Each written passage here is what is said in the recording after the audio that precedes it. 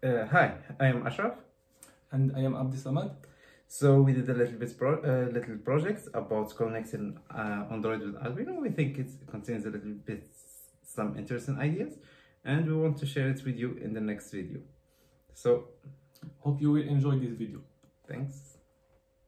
If someone wants to start programming in Arduino, the first thing maybe he will buy a starter kit with several electrical components, with a guide how to mount the circuit, how to program the Arduino, and yeah, things like this. And he will start doing this again and again to increase his knowledge in Arduino. So yeah, the basic skeleton of an Arduino program, it has two main functions: the setup and the loop. In the setup, you put something that you want to run just once at the start, and the loop, what should be run repeatedly in your Arduino board. And you have to compile this in your Arduino IDE, and after that upload it into your Arduino board and check if there is some errors. If there is some errors, you have to debug your code, to debug your circuit, and again. So there is a development cycle which is not optimal in this way, because you have to upload many times and compile many times and check code and write code many times. So what we think it is good to have is a mobile application that let you describe the setup and the loop functions, and just drag and drop the instructions into your setup and loop functions in the UI, and upload it to your Arduino board without having to compile each time.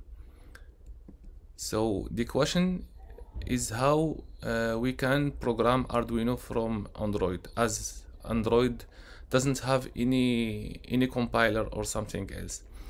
So what we propose is to create kind of generic program which will be compiled once and uploaded once into our Arduino board, and will serve kind of server in our setup. So the global design will be something like this.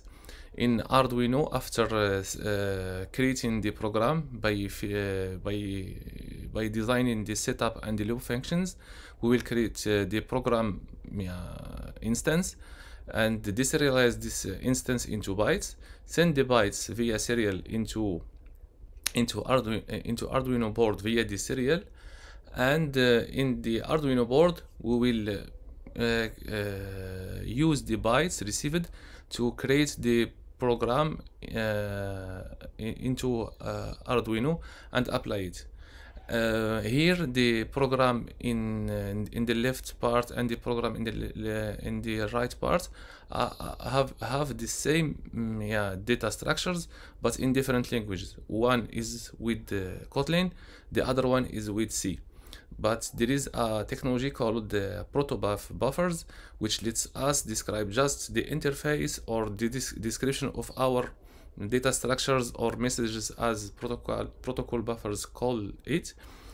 And after that, it let us have bindings in different languages, but we are interested for our setup to just C and Kotlin, and the JavaScript for a JavaScript application, but we can talk about this later. So the structure of our protobuf message, it consists of 4 main instructions that we think they are the most used, at least in the most basic commands. So there is this set pin mode. It consists of a mode and a pin, and the digital write.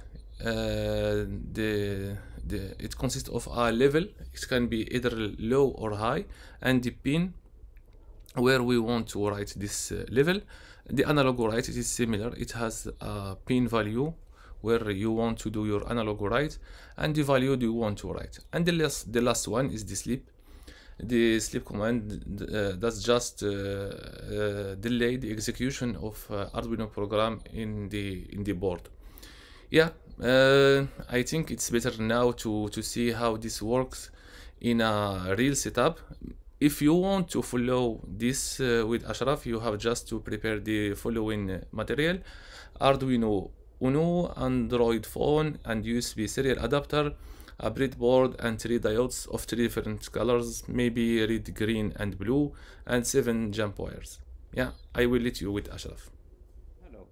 So first thing you need to do in this demo is to get to our repo, and it's gonna be a good thing because basically it contains some basic documentation. You can find it. You can know more about the process described earlier in the presentation. And yeah, and also we welcome contributions. So if you find something missing, we are more than happy to hear your opinion. Regardless of this, I'm gonna show you the big parts in our repo. So basically there is the Android application that we're gonna need, and it's contained in this folder, which is the Arduino app. It's using the Jetpack Compose library as a UI library plus others, and I think it's interesting to explore. There is the Arduino library, which contains the C code for the sketch program plus the generated C code from protobuf. The command for generating this is also included in the README. It contains also the protobuf files used to generate this the other languages file, which can be found here. And also for node enthusiasts, you can find a node application which communicates from serial with Arduino, and which is also contained here. So without further ado, I'm gonna show you how you install this library in your Arduino. Basically, you go to the release, and we have here only one release. You download it.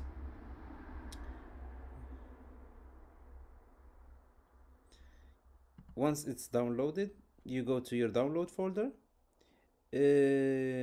You basically here, while I'm clicking, it has been already extracted. You find the generic program.ino, which contains the sketch, the Arduino.apk, but you don't need to use the APK directly from here for installing the application into your mobile, because it's already available in the App Store, and I'm gonna show you how to install it. And finally, the Arduino.zip, which is a library for some C files. So we open the generic program.ino.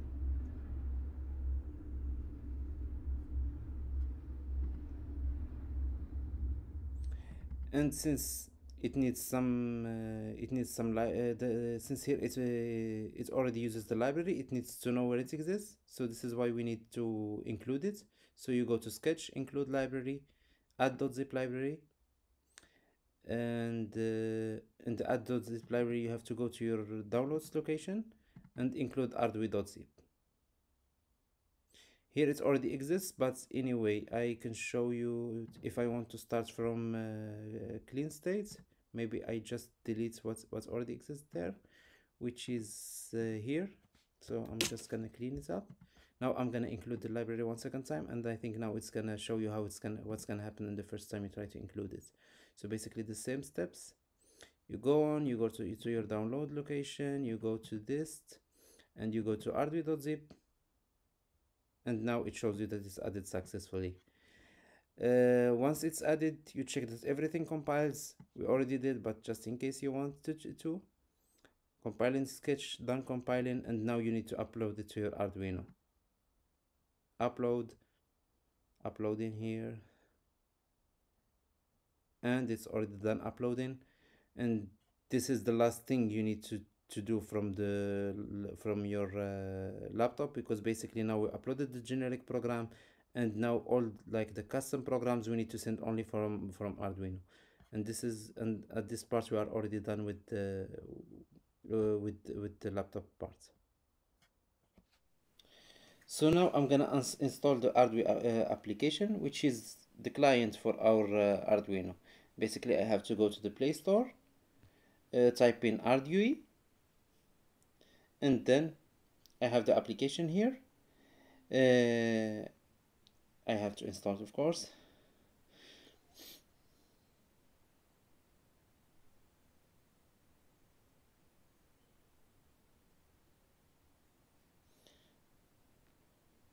And that's it. Okay.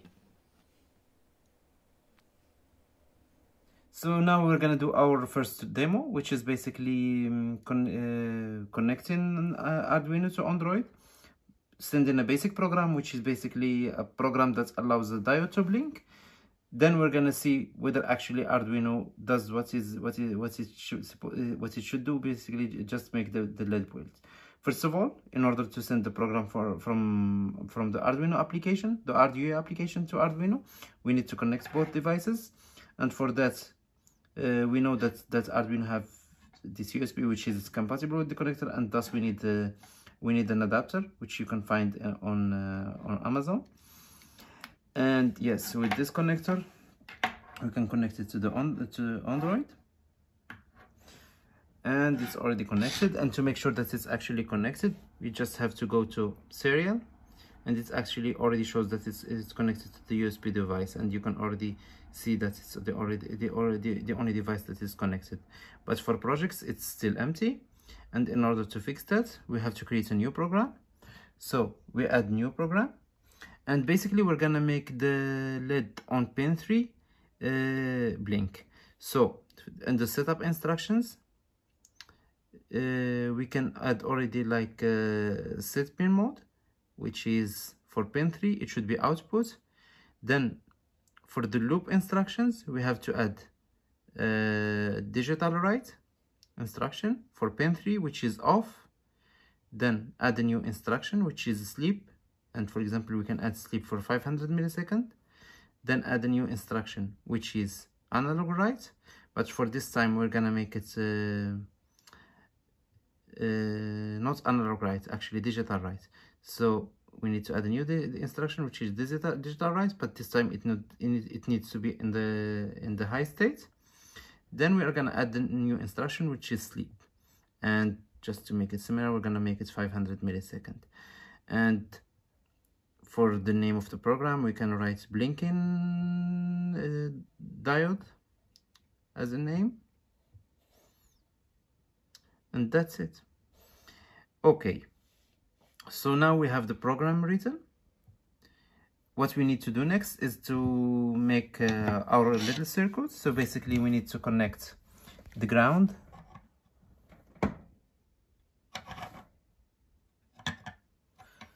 to the ground here, then connect the ground to the diode,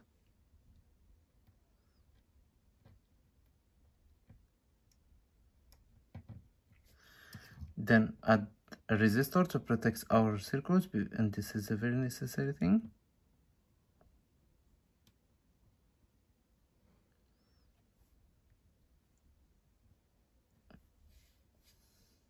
Then connect our resistor back to pin 3.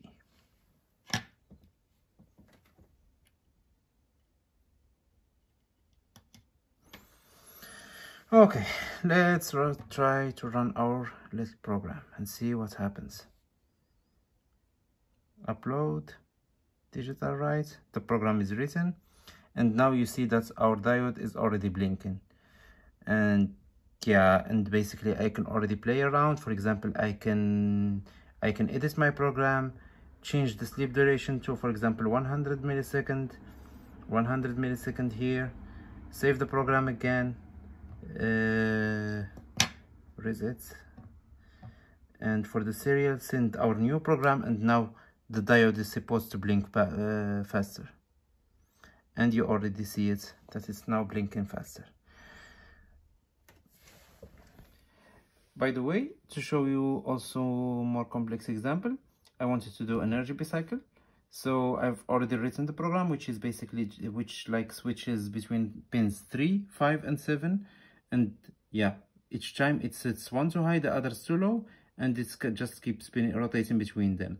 And I wanted to show you that actually you can write more elegant programs using this like simple application. So since it's already edited and written, all you do is to save it. All you have to do is to save it, and basically you go again to serial. Now you go, you select in the program list, in the project list, the RGB cycle this time, and you upload it to Arduino. And you wait for a response confirming that it was actually installed. It's already done. It shows that it's deserialized and installed. And now you can already see that there is the cycle. The RGB goes on like it chooses like red, blue, green, and it switches on and off during the cycle. And this just to show you that actually we can do decent demos already with these programs, and it goes also always the same thing. Hope you enjoyed what we have just presented here, and we are waiting for your feedback and your comments. See you in the next video. Ciao. Ciao.